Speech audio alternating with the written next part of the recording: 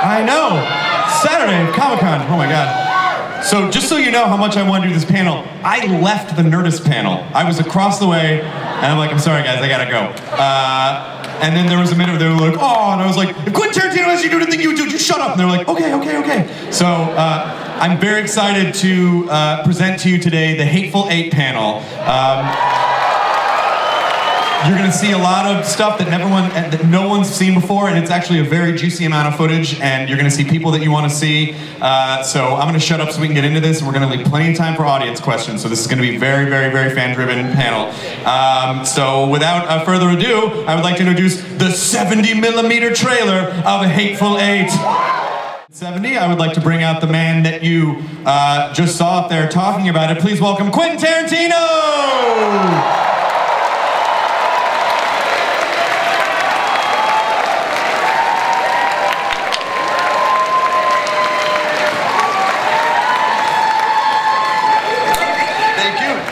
Welcome, Mr. Tarantino. Please take.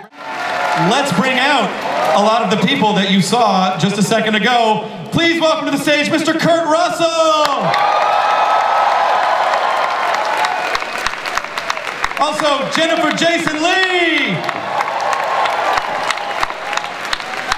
Walton Goggins. Demian Bashir. Mr. Tim Roth! Michael Madsen! And Mr. Bruce Dern.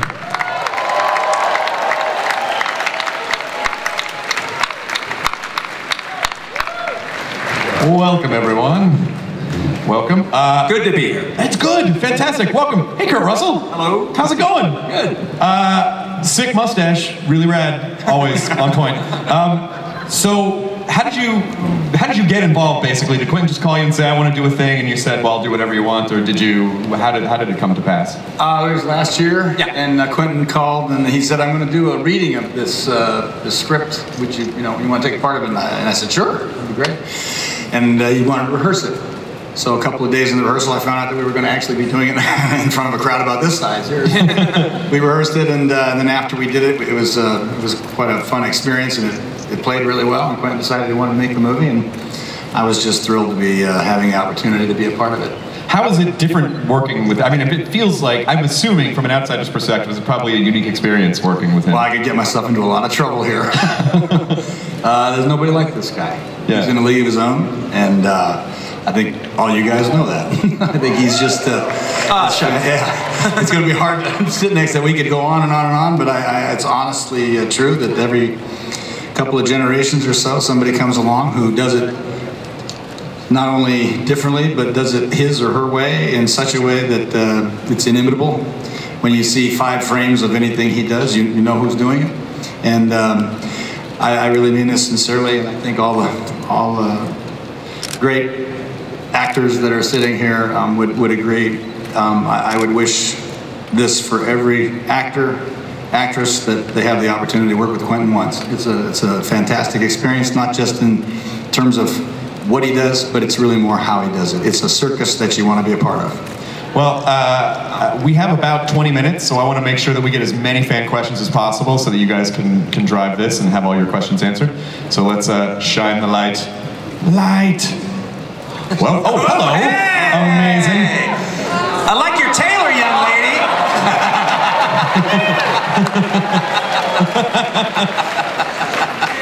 Hi, what's your name? My name's Alyssa Camacho. Well, hello. What is your question? My question is for Mr. Tarantino, and it is if you were going to use the same style of anime from Kill Bill Volume 1 into the Hateful8 somehow? No, there's not an anime sequence in the Hateful8. Where were you when I needed you? That's probably a pretty good idea. I'm thinking about some of the flashbacks could have been really good in Japanese anime. That would be cool. No, we're not doing it on this one, but I'm very flattered and gratified that you're such a fan of that. And you look amazing. She just cartwheels out. Hey, what is your name? I'm Joey. By the way, she's probably the coolest parents in the world. Yeah. I wanted to ask. Or they're dead. We don't know. We don't know. Maybe she. We don't know. We don't know. My question was for Quentin. As was reported, the original script for this was leaked online, and until I heard that you, by the way, until I heard that you were rewriting it totally, then I read it and it was great. My question was, did the fact that you had already had a story for this make it difficult to do a total rewrite? And also, second question, sorry about that, will we be seeing The Bride again, perhaps in volume 3? So the thing about it was, what pissed me off about what happened with the leak was the fact that normally I kind of finish a script, and once I'm done with it, I'm ready to go into production. But this was one I kind of wanted to go through 3 drafts. I wanted to get there. I didn't want to like have to, there's certain plot threads that were in the first draft that I wasn't quite ready to tie up yet, but I knew I had a couple of drafts to go. So that's why I was a little disconcerted when it got out there. Having said that, though, my process was my process. So even though I yelled and screamed about it, I kind of kept on doing what I planned to do. So the second draft and the third draft is what I ended up shooting, and was where I was going anyway with it. So that kind of just went on the way it would. It just got more public than I wanted it to get. And we'll see. I never say never. We'll see. All right. When it comes to Kill Bill 3, Uma would really like to do it. We talk about it every once in a while or so. All right. We've got to wait for Bernita's daughter to get old enough to go and kill her. All right. So we'll see. I have a question, just as we're sort of weaving this in for Jennifer Jason Leigh. Is there anything that you can sort of tell us about the essence of who your character is? Because obviously we got some glimpses. Without giving too much away, what can you say? Well, she's being taken to be hanged by this man. And she's doing everything she can to survive. She's a bit feral. Crazy like a fox, I would say. She's pretty smart. Excellent. And I was very excited to see Walton Goggins and I were in House of 1,000 Corpses together. And you are in a Quentin Tarantino movie now, and I'm very excited and proud for you. I said, I'm just excited that just seeing where we all kind of started out, and now you're way huge. I mean, like, what was it like for you coming onto the set with all this pantheon of actors? I mean, yeah, look around. Really, it was extraordinary. There's one scene in particular. I mean, I can't really go into too much, but there was an opportunity to kind of interface with almost everyone up here, and it was at one point during the rehearsal period with Quentin, I just stopped, and you're just kind of filled with this emotion, because it's like you hope that you can hang on long enough to put yourself in a situation where a filmmaker like Quentin, gives you a shot, and then you look around at all of this talent. I mean, I remember where I was when I first saw every single actor up here. And it's been an extraordinary run, man.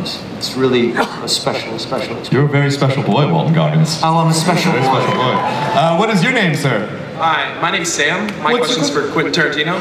I was just wondering, since you just made Django Unchained and you're making Hateful8, are you a Western director now? Can we expect more Westerns in the future? Yeah, I actually feel that when it comes to Westerns, maybe not in the old days when people made 20 Westerns or 25 Westerns, as well as doing other things. But I think, at least nowadays, you have to make at least 3 Westerns to call yourself a Western director. Or anything else, you're just dabbling in the genre.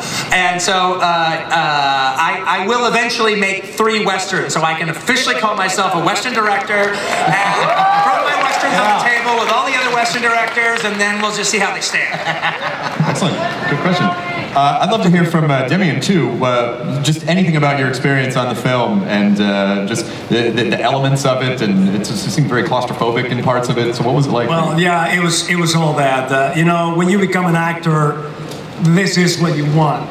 You want to work with the best directors and fantastic cast, and so for me, I mean, I've been a big fan of all these guys for many years. And I can only say that I had the best seat on the house. Watching all these guys in action, that was my gift. Yeah. You know, I just want to say one thing about Damien. It was really interesting because in the very first draft of the script, Bob was a Frenchman. All right, and then I decided in the second draft to change him to a Mexican, but I couldn't think of anybody immediately. Nobody came to my mind immediately to play the character, and so actually I called up my buddy Robert Rodriguez, and I go, okay, so like I'm writing this Mexican character and everything. Who would you recommend from the different Mexican actors you know? Would you recommend somebody in particular? He hadn't read the script or anything, and he goes, oh, Quentin, Damien Bashir. Damien Bashir, that's who it is. We did Machete Kills together, and you were fantastic in Machete Kills. He goes, we did Machete Kills together, and through the whole movie, I kept saying, you're a Quentin actor. Quentin's got to work with you. You are a Quentin actor, all right? And so he just said, it's Damien. Just don't talk about it, just hire him. I love you, Robert. Hey, what is your name? Hi, my name is Jose. Quentin, you just answered my question because I'm also Mexican. Demian, eres un chingón, te adoro, soy un fan. My question is, well, yeah, why did you cast Demian? I mean, you can also cast, you said a French and also German. Why you didn't cast Christoph Waltz? Is your favorite, I think. But why do you like? What do you like about Demian? Thank you. Oh, well, the thing about it was, Damien's just an amazing actor, and actually, to tell you the truth, it's like, of all the characters, if you look at what's on the page and then you see what Damien delivered with it, it's like the one like, how the fuck did he get there from here? I mean, what's on the page doesn't really reflect what he ended up doing. Am I wrong about that? No. It doesn't reflect it at all. All right, he's like, the page, fuck the page. He just moved on. Did his own thing, and we're all the better for it. You're talking about a true chameleon here. We worked together for 4 months, all of us, right? When we got on the plane from Los Angeles to come down here, none of us recognized Damien. We didn't know who he was. So he's I thought it was Jennifer's security. Nobody knew who he was. Tim Roth, was it the same experience for you in sort of developing this guy? Like, how did you arrive at this particular character? I just did what he told me to do, which is pretty much what you have to do. I mean, there are very few directors where you read it and it's done. It's very, very clear from what's on the page what you need to do, and there isn't really an improvisation necessary. It's incredible experience. So the main concern really was, am I doing it too much here? Is it too over the top? I'm kind of, no, give me more. Yeah, Tim's performance is a little bit a gallery of great British character actors from the past. All right, give me a little Terry Thomas on this one. Very much so. Yes. Right. So when you and Michael Madsen and you guys get together, does it feel new, or does it feel like, oh, this is where we just left off here? We just picked up where we left off before. Can I get up? I think we picked up where we left off, but I think it went one step farther. I think we are even better. We're smarter, a little bit older, but still under control of the best director on the planet. Excellent. Hello, sir. What is your name? My name is Drew. And what's your question? Drew? First off, I love you. Thank you, Drew. Oh, that was for him. I just wanted to ask, recently in an interview you said that you were probably, or you most likely could stop after 10 films, and I wanted to know how much validity there was to that, and if so, why? Well, you know, we'll see what ends up happening. I mean, that wasn't so much a mission statement, more that me trying to have a serious discussion of an artist's vitality in public in a world where that's not really a good thing to do. You know, in a world before it was all broken down into like 133 articles where the paragraphs are taken out of context. All right.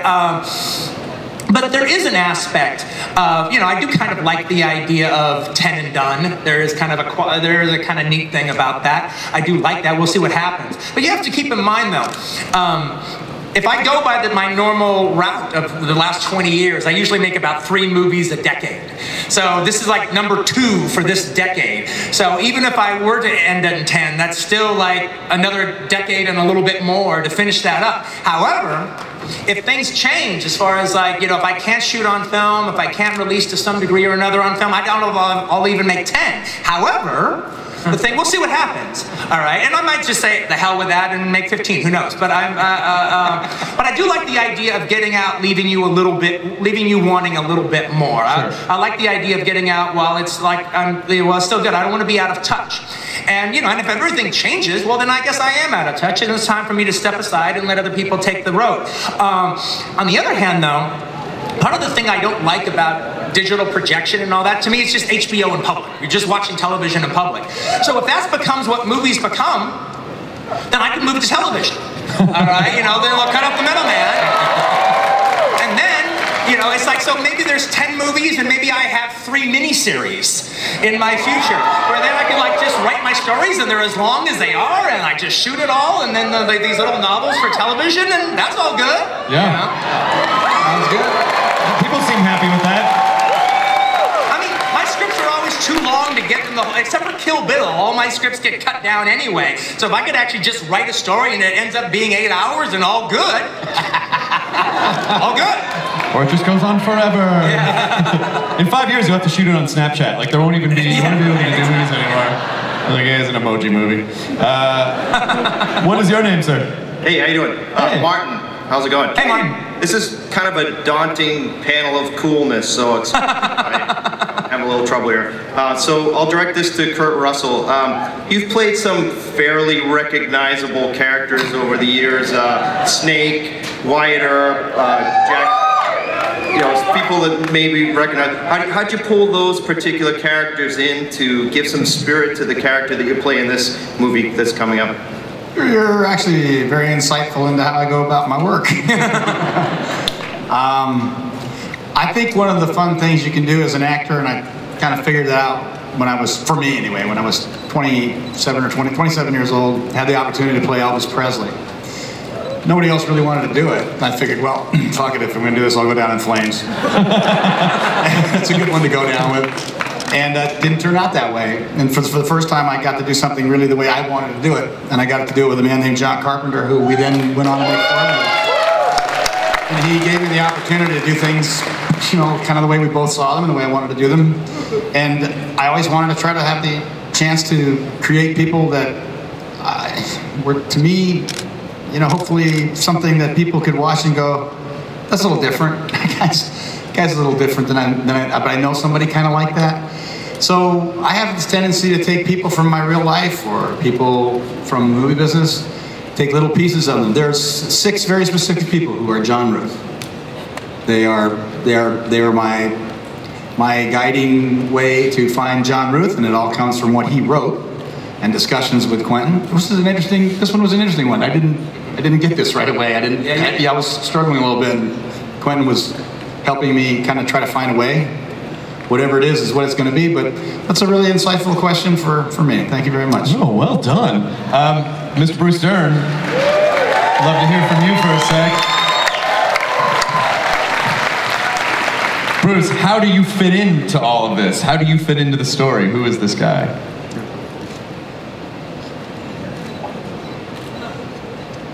Well, Bueller.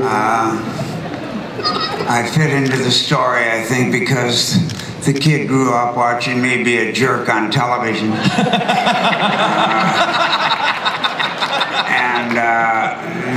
There's like a couple of things I'll say, even though it's not directly an answer to your question. The excitement for all of us was just to be asked by this man to be in his movie. That's number one. Number two, Quentin has the greatest attention to detail on a set, making a scene, as any director who ever lived. If he had a rival, it would only be Luchino Visconti.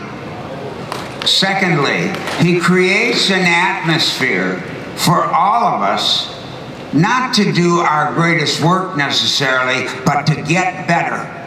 And he does that for everybody on the set, not just the actors. but everybody else. And I was excited to come to work every single day with this man because I thought we just might have a chance to do something that's never been done. That's Quentin Tarantino. That is, that's a climactic, beautiful. We have time for one more question. No? Oh, come on. How can you do that to her? Oh, come on. Don't be evil. Let this poor girl ask her question, or I won't really be able to do anything about it. Otherwise, I guess. Turn her mic on. Okay, what'd you say? We'll repeat it back. You can have my mic. Her name is Natalie.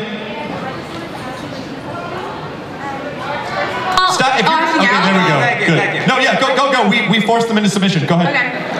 First of all, I just want to say, Quentin, you're so awesome. My entire family loves you. Oh, thanks, Charlie. And my question is, what is your favorite thing you've ever said or written in a movie? Ooh, that's a good one. Oh, wow, that is a good one, actually. Good last question. Yeah, good last question. And you weren't gonna let her do it, you monsters!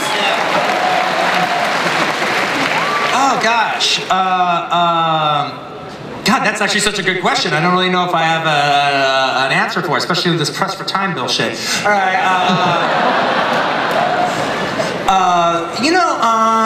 Gosh darn.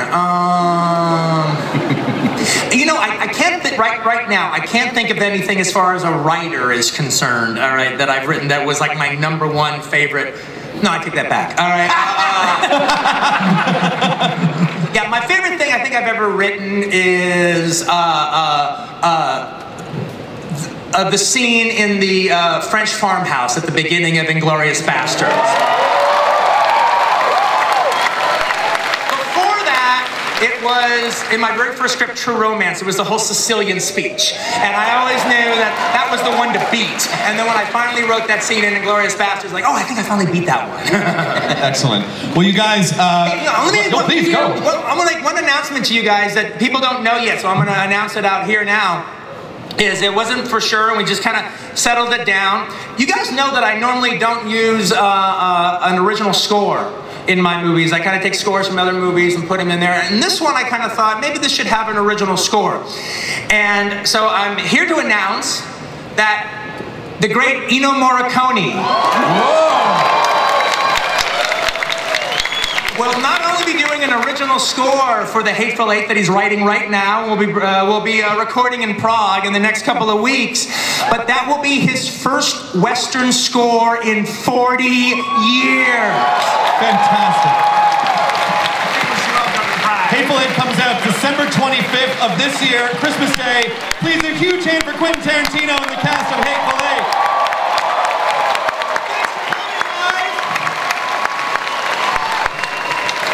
I really appreciate it. See you